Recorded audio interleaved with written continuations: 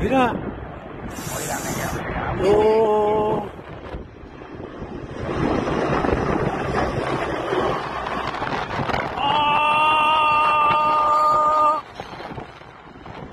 On February 2nd, wildfires in Chile have burned through more than 750 hectares of forest, devastating homes and endangering farms and forests.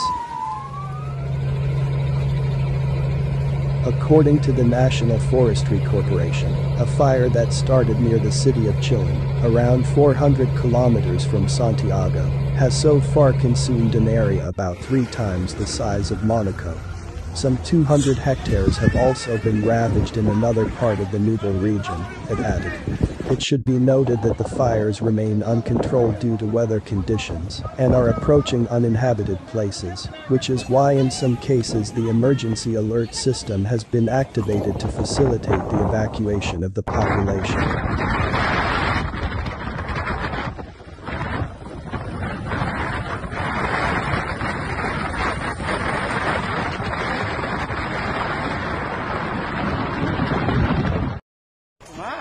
Chile's Interior Ministry declared a red alert for Nuble region and Biobio region, further south, as it looks to secure more funding to fight the blaze in areas of more intense forestry and agricultural production.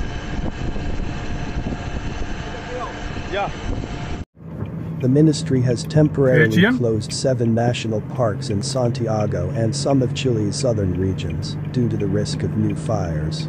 The authorities also ordered the evacuation of rural areas of Nuble region. Detrás del cementerio. Ya tomó fuerte.